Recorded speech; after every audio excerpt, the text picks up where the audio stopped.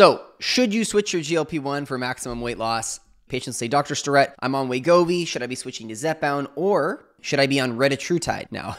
Since that's all over the internet, everybody wants to know about Retatrutide. Today, I'm going to be breaking down what actually matters, not the hype, so you can make a really smart decision on what's best for your body. I'm going to break this down into 3 main points for you, and I feel like after this, you should have a pretty good idea of where you and your doctor need to go. Before we get started, a quick overview of these medications. We have your GLP-1, which is your OG, your original, Ozempic, Wegovy, Semaglutide, just stimulating the GLP-1 receptor. This is going to slow digestion, reduce appetite, lower blood sugar. It's very selective towards that receptor. We find that because of this, it does have a slightly higher side effect profile, and this is something that does turn off people from the medication. I will say with Semaglutide that it works great for most people, especially if it's paired with making sure that the hormones are balanced, making sure that the nutrition's in alignment, and you're managing other areas of inflammation in the digestive system so people aren't getting constipated. It tends to work just fine. Semaglutide does have very strong research behind it. However, people do get turned off of it because as you increase the dosage, like it says on the back of the box, usually after about 0.5 milligrams, you start to see some pretty serious side effects in people. And because it tells you to increase it once a month and people end up on rather large dosages, side effects can get ugly and people end up getting switched to Tirzepatide, which is the second class.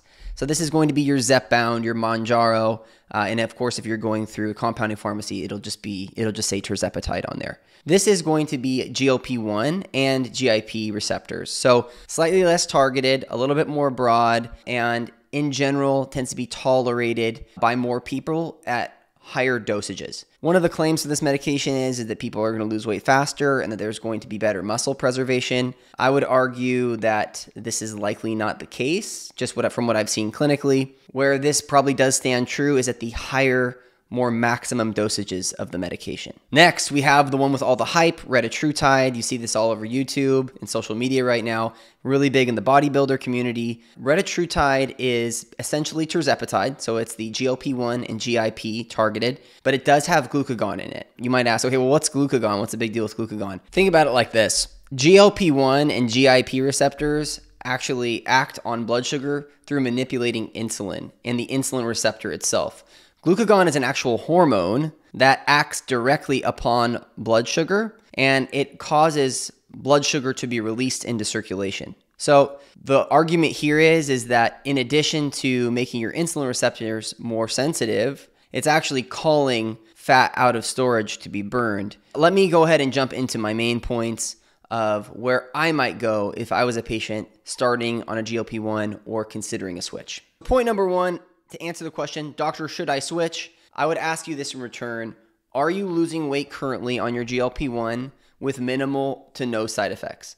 If you say yes to this, if you're like, yeah, I'm still losing like 1 pound to 1.5 pounds a week, I don't really have much constipation or nausea, but I really just think that I expected things to be better on this journey. I expected there to be more weight loss faster. I want to switch to Tirzepatide. I want to switch to Retatrutide. What I would argue here is you have something that's working for you without side effects. And the biggest mistake that I'll see people make is getting hasty when they're not seeing quite the loss, the speed of loss that they are looking for. And instead of trying to make adjustments in their lifestyle, the exercise, the diet, or look in blood work for other things that might be going on, hormonal abnormalities, maybe the thyroid's off, maybe you're just extremely low in iron or maybe your digestion is impaired and you have inflammation. There's just so much that could be happening here that for you to all of a sudden just jump ship to the next medication can sometimes cause more harm than good. One, because there's usually a lapse period where you're taking one medication, you stop, now all of a sudden you're completely off. There's no GLP-1 stimulation for maybe a couple weeks while you're in that period of switching. Now all of a sudden you're on Tirzepatide. Now you actually have to, these dosages aren't apples to apples. For instance, a starting level dosage for Semaglutide is 0.25 milligrams, but for Tirzepatide is 2.5 milligrams.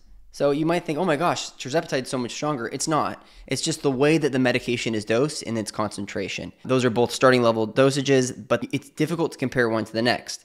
So because of that, what you have to end up doing is now you're on a entry-level doses of Tirzepatide, you're going to have to try to titrate that up with your doctor to get you back to the point of where you were on the semaglutide. And since it's not apples to apples, you have no idea of knowing where that's going to be. And you have a good chance of overshooting the medication if you're following the standard escalation pattern. I'll show you a picture right here. Basically, month 1, you're at a starting dosage. Month 2, they're doubling it. Then they're doubling it again. And so the trouble with this is that in trying to get to a place where you were before, just to mirror that level of weight loss, the body is now confused because you took a little time off. Now you're doubling your dosage and you may overshoot the amount that you were originally on, and you may end up on a little bit too much.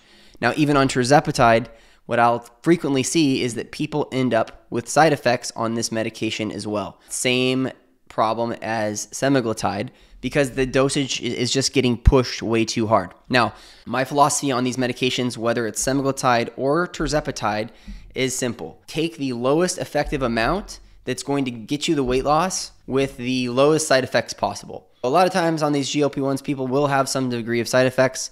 Maybe it's a little bit gastrointestinal, perhaps a little bit of constipation. I can usually deal with that with patients pretty easily with making sure that your digestion is tuned up, diet's tuned up, on a good probiotic, and on a quality fiber supplement. This is usually enough to make sure that people are going to the bathroom.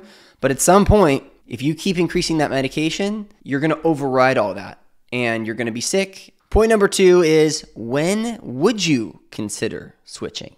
And I want to outline this for you guys because there are certain times when I will just immediately switch somebody from Semaglutide to Tirzepatide, and these are these conditions. Now, let's say that you are on Semaglutide and that you are having terrible nausea. Like you're on a low dosage. I would say 0.25 milligrams or below. And every time you inject, you are just like nauseous. You feel like you're going to throw up. You feel terrible. I literally just had a patient 3 months ago where she could not even tolerate a half the starting dosage of her GLP-1, and we had to switch her to Zepound. There was no other choice. If we are unable to control somebody's constipation or digestive symptoms, or they're just like even on a very, very low dosage, just not hungry at all, and it's a problem, I may consider switching them to Tirzepatide as well. Let's say you are not on a GLP-1 yet, and you are wanting to ask the question, Dr. Strutt, should I start on Semaglutide or Tirzepatide? If you are somebody who is extremely sensitive to like Advil, if you're like, oh my gosh, I can only take just tiny amounts of medication, it just hits me so much different than most people, and you're prone to nausea and you're very sensitive to smells, if you're just very sensitive overall, then I would definitely consider starting with Tirzepatide first because it's just a little bit better tolerated by most people. The other thing that I would add to this is if you were somebody who just has extreme constipation as it stands, and you're like, oh, I really want to get started on a GLP-1, but I'm a little nervous about it slowing down my digestive tract and me getting more constipated. So maybe just start at Tirzepatide if you're in that position. So point number 3, you might be saying to yourself at this point, Dr. Strutt, yeah, you talked all about Semaglutide, you talked all about Tirzepatide, but what about Reta? What about Retatrutide? And to you, I would say this. I think patients that are taking Retatrutide, I've seen quite a few of them now, they're getting good results. I don't see how they wouldn't, just because it's still Tirzepatide plus the glucagon. So it's going to call fat out of storage to be burned within the blood sugar, essentially. To date, there's been no FDA approval for this medication. There's been no real approval whatsoever. The research looks pretty good. I believe that Retatrutide is going to be a major player in the years to come. However, I really don't want to throw the baby out with the bathwater. Semaglutide and Tirzepatide are more fundamental, more basic peptides. There's a lot less going on, and as a provider, I've just grown extremely comfortable with what they do without adding in glucagon. I think that is a little bit of a wild card. Out of the patients that I've seen people have a little bit more of a side effect profile. Weight loss has been great, but let's be clear about something. When I'm working with patients, remember, I'm using the lowest effective dosage of the medication, meaning that as soon as we get somebody to a place where they're losing weight effectively, 1.5 pounds or more a week, and they're not having significant side effects, we leave them there until it's no longer effective for them. And even then, we may only bump them up by a unit or 2 to continue the ball rolling. I can confidently say that I can get a patient to lose weight with Tirzepatide or Semaglutide without needing to use Retatrutide. And while so many YouTubers claim that it is the new king of GLPs, I'm not ready to go there just yet. As for now, I prefer the proven combination, semaglutide or tirzepatide with functional medicine support and lifestyle accommodation, where we literally supercharge your health so you do not need these GLP-1 medications for the rest of your life. And you may be somebody out there who's thinking, well, I want to be on them for the rest of my life. And I would say, that's awesome. But wouldn't it be great to be able to drop down to a dosage that was a microdose instead of having to stay up at the higher tier dosage of the med? To recap for you, the best medication is the one that you tolerate well, that you get results without wrecking your digestive system, wrecking your gut. You're able to have bowel movements. If your weight loss stalls on one of these meds, don't just switch. Maybe it's time to look under the hood. And this is exactly what we do inside of our functional medicine program. We literally combine GLP-1 therapy with lab-based root cause medicine to make sure your metabolism heals long-term and that your results are sustainable. Instead of putting you in a position where you have success on this medication, you lose 30, 40 pounds, you come off of it and you gain it all back like that because nothing else changed along the way. If you are concerned about that or you want to prevent that in the future, click the link down below to be able to apply to work with our team. If you're interested in watching a lab review where we go ahead and review somebody's labs and go over the different recommendations that we make, go ahead and check this video out up here in the corner. Otherwise, you guys, God bless you. I hope you have a great week. Take care.